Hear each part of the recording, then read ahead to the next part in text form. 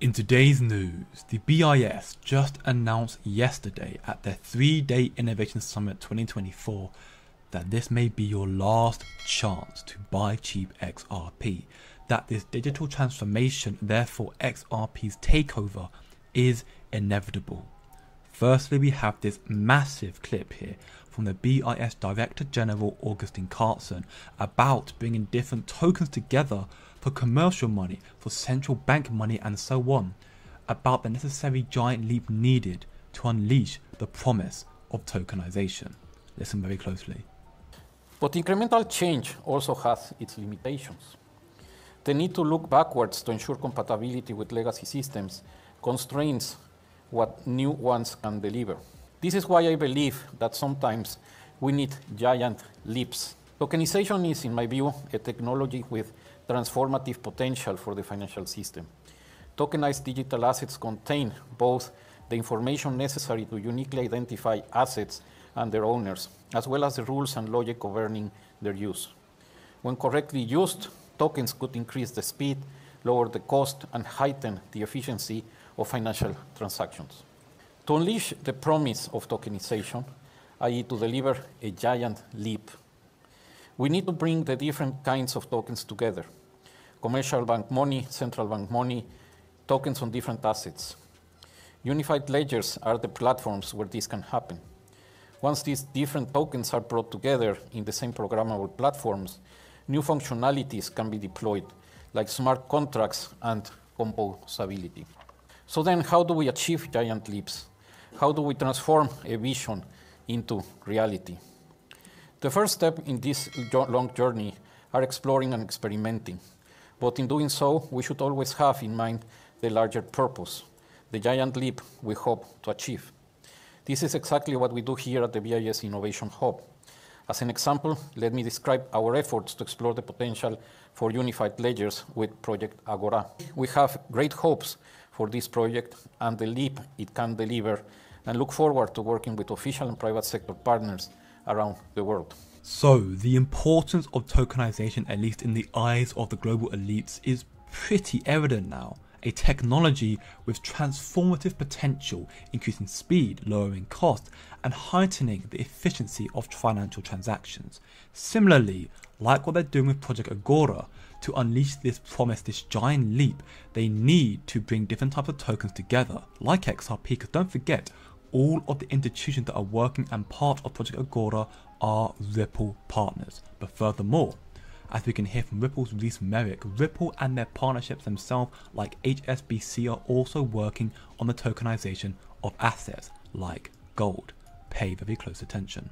At Swell last in November, we were able to announce that HSBC, who are the large bullion provider globally, one of the large bullion providers globally, are tokenizing gold, right? And they're utilizing our custody solution to do so. So, HSBC, that one.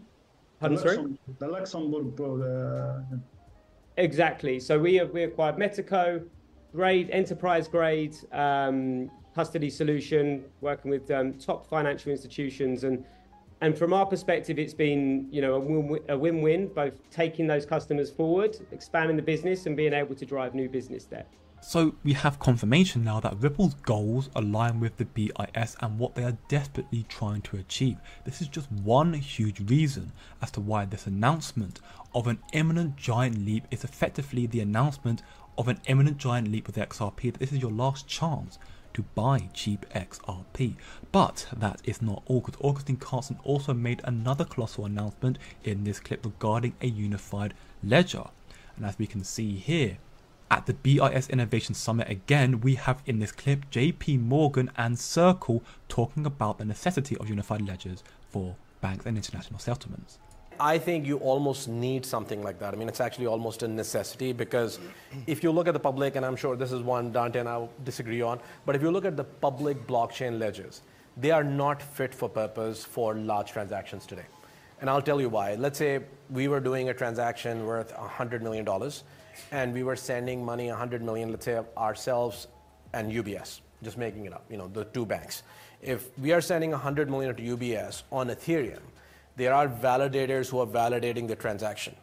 Now, what if something goes wrong? who do I sue? I mean, you can trust in code all you want, but you can't really go to, like, there's no code court where you go and really have a discussion. And you need those sorts of backups. If someone loses your court, but you still have the ticket, you want to be able to call someone at the end of the day saying, what the hell, you lost a very expensive court. So I think at this point, maybe public infrastructure will get there one day with things like verifiable credentials, but that path is far away. And you need to get somewhere where people can do trusted transactions between financial institutions with some sort of accountability in the system. Whether that happens through unified ledgers or otherwise, it remains to be seen. But frankly, unified ledgers, RLN, Mbridge, they're all trying to do this. Frankly, we have another project going on called Global Layer 1 at the MAS with Citibank and others. So they're all sort of shades of the same thing, which is you need some sort of a regulated financial infrastructure, and that financial infrastructure should be open to public institutions like central banks, should be open to private institutions like banks or non-banks. I mean, it should be the world's global layer for money movement. Otherwise, you just will always be in this thought process of being in silos. Not to mention, I think all these silos have native tokens, and I won't even go there. That's a whole different issue as well. Now, this again is massive confirmation at the promise that XRP will take over. The XRP itself is a necessity. Ripple CTO David Schwartz already addressed this problem years ago about the need for neutrality. That for a unified ledger to really work, you need a neutral asset like XRP. So that is two huge reasons now why XRP is going to take over, and that is a promise, but I'll make it an even three. Here we can see from XRP drops just in from the BIS Innovation Summit again, Project Mandala, shaping the future of cross-border payments compliance. It could serve as the foundational compliance layer for legacy and nascent wholesale or retail payment systems. It aims to address key challenges identified during Project Dunbar, which developed an experimental multiple CBDC platform, or MCBDC. Pay close attention. So what we did is we partnered with a number of central banks, 4 central banks to be exact, as our core partners on this project. They are the Reserve Bank of Australia, Bank of Korea, Bank Negara Malaysia, and the Monetary Authority of Singapore. So this is how it works. Basically, a bank initiates a transaction from Bank A to Bank B. Usually they will exchange basic information such as the amount, the purpose of the transaction, and the beneficiary details, and they will exchange that information peer-to-peer. Now, the Mandala protocol will then take that information and it will determine what are the compliance checks that are required for that particular transaction. The connection between MCBDC and XRP's price explosion comes here from smoke. The connection between Ripple, MCBDC Bridge Platform, blockchain-based SDR. The MCBDC Bridge Platform can be maintained by liquidity pools on Ripple's on-demand liquidity platform using ISO 20022 as a common standard. And here we can see an illustration of MCBDC Bridge Platform that relies on commodity-based SDR using blockchain to connect country CBDCs. And we have an example of how Ripple can and is doing that in Japan already. Look, I get it, I really do. With XRP's stagnant price, it is very hard to believe that XRP will explode in value, that XRP is not a scam, if you will. Even after me showing you these 3 clips from the BIS, all proving that XRP is going to take over in the very, very near future. They even promised this as much. It can obviously be very hard to look that far into the future, to look that long term. But it will happen. At XRP Las Vegas, Ripple CTO David Schwartz literally told the whole world that you can be your own bank by providing liquidity to XRP trading pairs. Buying and holding XRP is a great long-term strategy, but now you will have ways to use your XRP to earn income by utilizing the lending protocol, the AMMs. Furthermore, David Schwartz also provides a great example and argument to silence the XRP haters, that Ripple is senselessly dumping XRP on the market. Because look at the synchronicity between XRP and the XLM Stellar chart. There is effectively no difference whatsoever, which is why it's imperative for you to understand that these are utility tokens that haven't and are not being fully utilized right now. They are building this system before our eyes, so you are simply just really, really early, which is a fantastic opportunity. And to prove how early we really are, we can see here from Cyprus, Deloitte, not a crypto company, one of the 4 biggest accounting firms in the world alongside Ernst & Young, PwC and KPMG.